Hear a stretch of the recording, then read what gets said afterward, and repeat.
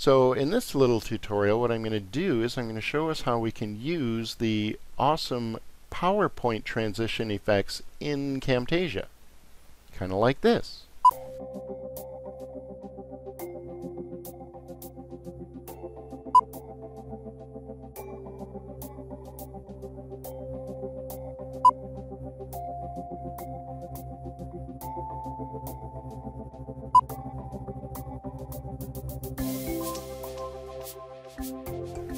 So here in Camtasia, I have a couple of video clips.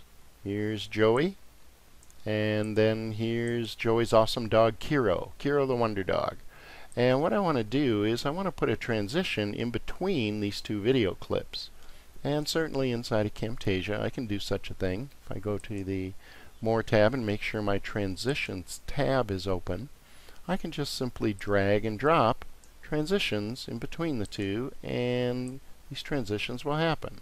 Everything from a simple fade to some of the other transitions. Some of them are a little cheesy and a little jerky and a little old dated looking, but quite frankly, for most video work, a lot of these do a pretty good job. You know, let's drag and drop like a slide left onto here. From a video production perspective, you know, there's really nothing tremendously wrong with that kind of a transition when and where I choose to use transitions. So we do have some options here, and you know, some of them are okay. But here's kind of the interesting thing. Inside of PowerPoint 2013, we have the ability to do other kinds of transitions, and these are actually really kind of cool transitions. So here I'm going to go ahead and just show a couple of demos here. One is like a page turn, and there's a fracture one where the second piece of content here will just kind of crack and fall away. But by and large, as you saw in the first demos there, these are kind of interesting and cool. So let me show you how we can go steal transitions from PowerPoint and use them in Camtasia. So here's the way this works. I'll go ahead and delete this Camtasia transition. And I have my two clips on the timeline. I'm going to scooch the second clip over just a little bit for a second and move my playhead in between. And then I'm going to grab the playhead and drag, hold and drag till I get my yellow snap line on the very end of my first clip. Alright? Then, once it's snapped, I'm going to use my left arrow key and I'm going to tap it once. So essentially I've moved one frame into the very bitter end of my first clip. And I'm going to go to File, Produce Special, Export Frame As. And we're going to save this out, give it a name. And what this is going to do is it's going to save, and I'm going to save it as a PNG. It's going to save it as a PNG image. Alright? And then here's kind of how my little trick is going to roll. Let's jump over to PowerPoint. I have a simple template here. It is a blank white slide, and it is a second slide with the most hideous color of green I could possibly pick. And the reason is I'm going to use this as a green screen, right? And you'll see why in just a second. So the secret sauce to this trick is I'm going to click on the first slide, right click, and make sure I go to Format Background. And then instead of a solid fill, I'm going to go to Picture or Texture Fill, and I'm going to insert picture from File. Go ahead and navigate to where I saved that last frame image. What you'll notice here is if I hover over it, it is 1280 by 720. Okay, and that just happens to be the absolute perfect size for this little trick. And you'll notice that it fits in this widescreen slide just perfectly, right? So let's kind of see what that looks like. Let's move to the second slide and then I go to the Transitions tab, and I can just start playing with some of these. Go ahead and click on different ones. I kind of like this one because it makes Joey's eyes go all goofy. So I have a curtains reveal. This drape one is kind of neat. So there's a fall over that we saw all these in the preview. And basically, this is all now set up to create a little video transition. Now, one of the things that I've done is I've kind of changed some of the settings here. For example, the duration of this first slide. Let's think about this a second. I'm going to go back to Camtasia Studio. If I'm going to transition from here to another clip, I don't want like any time really where this is really just standing still, because this is a video clip. Joey's moving, moving, moving, and then boom, what I want to have happen is a transition. I don't want to have 2 seconds of him staring there blankly at me. So I changed the duration of this first slide down to 0.01 is how long that's going to last. The second slide, like I mentioned, has a very lime green color to it, and on the Transitions tab, now I can pick one of the cool PowerPoint 2013 transitions. And the coolest ones are in PowerPoint 2013. Some of the PowerPoint 2010 or even earlier transitions are almost as weak as the ones in Camtasia. But in 2013 we start to get into some of these really interesting kinds of things. What you're going to have to do though is you're going to have to kind of play with these. Some of these work really well with this trick, some don't. For example, I mentioned the drape one is pretty good. Curtains can work. The wind, I love that one. Prestige, kind of like a ta-da. Fracture, the page peels, and things like that. When you start getting into things that use a gradient, like that wipe, you'll see in a minute that's not going to work all that well. Some of the switch or gallery, and these are just kind of weak and lame in my opinion, but you certainly could do them. One of the tips is that for some of these transitions you would definitely want to jack down the time. Okay, let's go back to the curtains one for a second. Curtains. Okay, 6 seconds to do this transition is just stupid long for the most part. Unless you have some dramatic reason why you want this to be 6 seconds. Just be aware that you have the ability to kind of jack those down. So I'm going to go ahead and pick one. Let's do the fracture.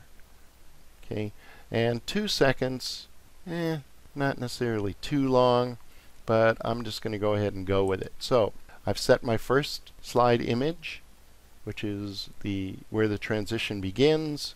PowerPoint does its thing, and now all I got to do is go to File, Export Video. I don't have to record anything or anything. I'm just going to create video, and you'll notice what I did here is I set seconds spent on each slide down to 0.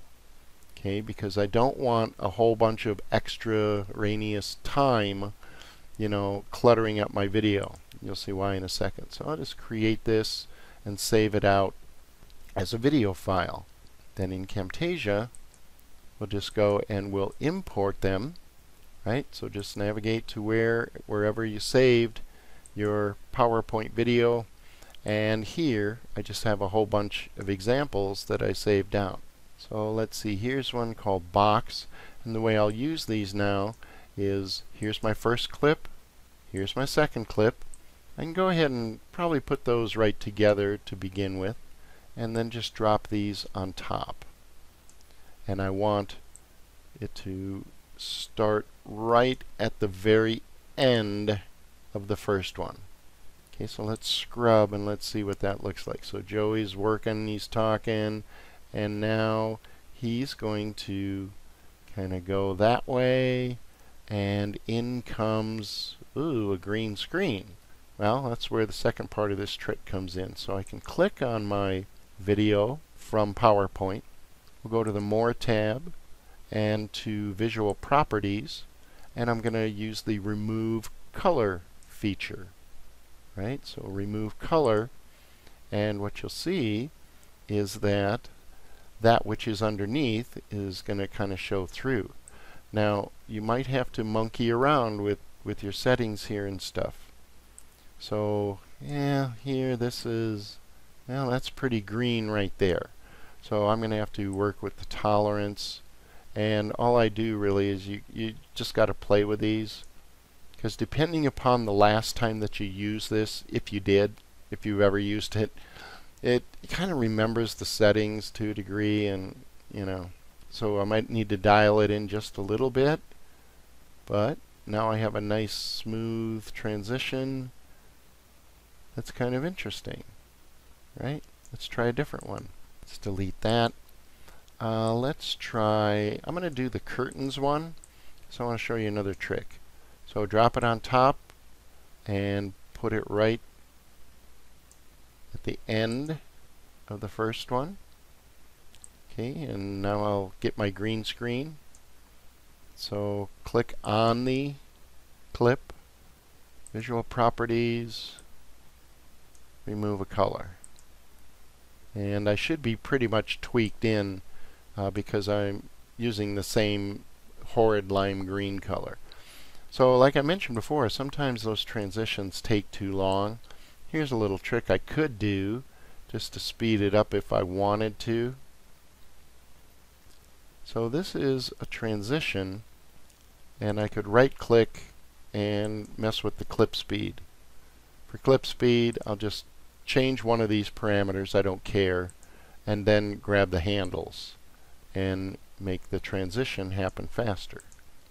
So sometimes that's even easier, than trying to mess with any of this stuff here. You hardly ever figure it out right. If I want to dial it in, be aware that you can use the clip speed here and make this thing go as fast as you want, pretty much. Pretty cool though. And I do like the way Joey's eyes go goofy there. That's just a curtain transition. You'll also notice that these two video clips are somewhat similar in their shading and their color and their lighting. This trick gets to be a whole bunch more dramatic when you have a lot of contrast between the two. So actually, let's try that. Let's move Kiro, the Wonder Dog, out of the sample here. And I don't know, let's go to the library, and I could use anything. I could use an image, I could use another video clip. I think what I'll do is, how about if we make a transition to a YouTube end card? Because this is kind of a practical application, and you guys should have access to all of these end card graphics. So let's put that down there. And now, so I have this video clip, and let's make it even more dramatic. Let's pick a blue one. There we go. So that's a bunch different than that, and hopefully our effect might end up to be a little bit more dramatic. So here we go, and there goes Joey. Thanks for watching YouTube end card. Right? So basically, it's a couple of step process. So if you think about it, for every video clip that I wanted to transition out of and into something else, I'd have to grab the last frame of this clip, right, and do the trick. Do the deal here. Set that as the image and export it as a video. But it's really quick. So I wouldn't do it for every transition in Camtasia, but like I say, I kind of like the idea of maybe I use it once in a project, and maybe it's to transition to my end card, right, if I'm uploading to YouTube. So it's just a little tool for the old toolbox, a little arrow for the old quiver, and hope you find that useful.